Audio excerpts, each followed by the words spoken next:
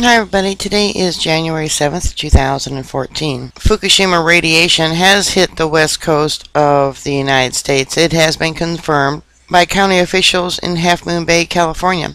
This comes from naturalnews.com, and this Fukushima radiation makes landfall in California beaches. Lab to test food for radioactive cesium-137.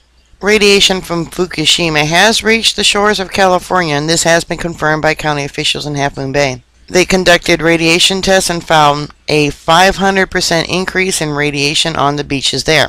Alarm has been raised over the past few days thanks to amateur videos like the one showing alarming high Geiger counter readings on the beaches. I shared one on my Google Plus site. It was there in Pacifica, California.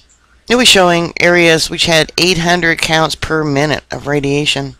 The videos following other alarming news last month that starfish were mysteriously disintegrating along the west coast, a trend that has not been linked yet to any cause. Writes the Half Moon Bay Review. It has been confirmed that TEPCO lied about radiation readings at the Fukushima Daiichi nuclear power plants. Actual radiation release were as much as 18 times higher than the official reports.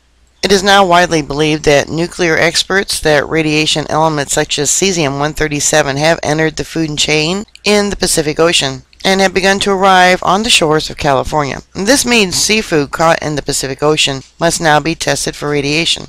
The government's not doing it. This radiation is not just in the ocean, but it's going to be falling on crops, your food that you're going to be distributed all around the country. Something to be aware of, especially for children. And there is no such thing as safe radiation. This was presented to Congress in a congressional investigation back in 2005. Alright, bookmark my site. I'll keep you up to date. Please stay safe, and I'll talk to you later. Bye.